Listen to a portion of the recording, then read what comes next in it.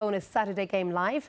Dublin's hurlers may feel they could have won it last weekend, but today they start from scratch against Galway in the battle to book a place in the Leinster Hurling semi-finals in a fortnight's time. Eddie Brennan and Tomás Mulcahy with me for today's replay. And Eddie, we didn't get much of a match as we had expected last week. Are there signs and hope that we could get one today?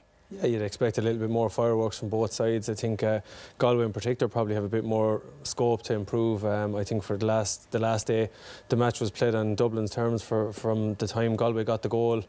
Dublin responded with 4 points, and from then on it was Dublin were in the driving seat really, and it was probably down to Dublin's lack of ability to really kill off Galway that created the opportunity. And Aidan Hart, when he came and got it, you know, we've all referred to during the week, poor David Tracy's the free to put Galway home probably, or put Dublin home and force Galway to go after the goal. He just didn't convert it to one free all day after having a great day. So yeah, look, you'd expect maybe the WD-40 has worked during the week and the rust is off now, and we'll have a right good match tonight. I think both sides really going at it hammer and tongs. It could be a little bit spicy too. Oh, we hope so. Would you agree that Galway have more improving to do, Tomás? I think Galway will be the much happier team coming out of last weekend. I happened to bump into Ger Cunningham on Thursday night, and he was kind of disappointed that they didn't finish it off the last day. He felt they had enough chances, created enough. They were probably the better team over the 70 minutes.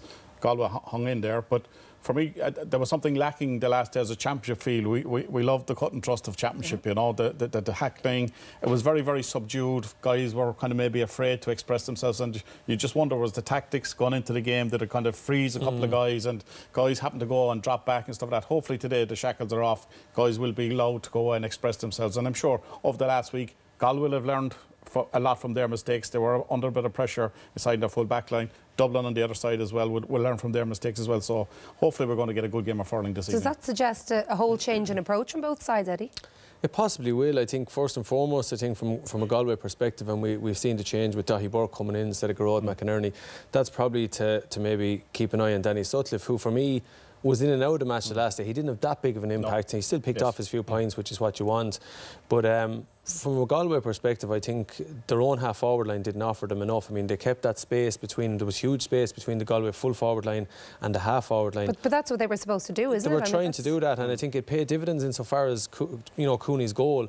But after that, they didn't get anything really from Glynn, not enough from Andy Smith, and subsequently, because of that, with the space they created, it was the two men, the corner took advantage. Joe Canning wasn't really as influential as we probably expect. I just think maybe, like for the likes of Jonathan Glynn, right, he's playing a wing forward, but his job spec last week was to get back for their puckouts, for Dublin puckouts, get in front of Liam Rush, get in front of Ryan Dwyer, actually start competing there. Don't let them take clean possession off the air. So, I mean, will you see him more up the field, right? He was very static even under the Galway puckout, right? You need a guy to go attack the ball. He was just waiting for it to land on his head before he put up his hand. And the big question, I think, Joanne, is the full forward line, certainly.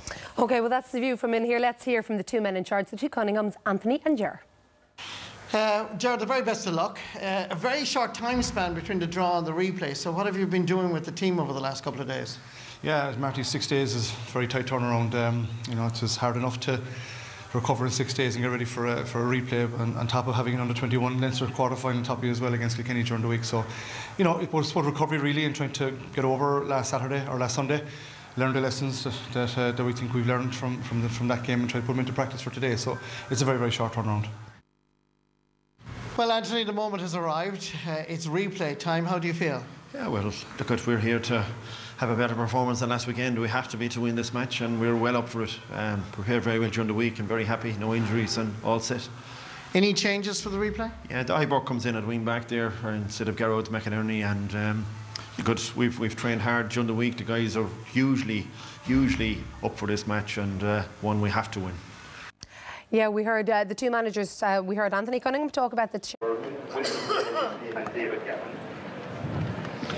Well, the big surprise, even shock from a Dublin perspective, is the news that Johnny McCaffrey has been dropped and former Kerry player Darragh O'Connell starts at midfield for Dublin.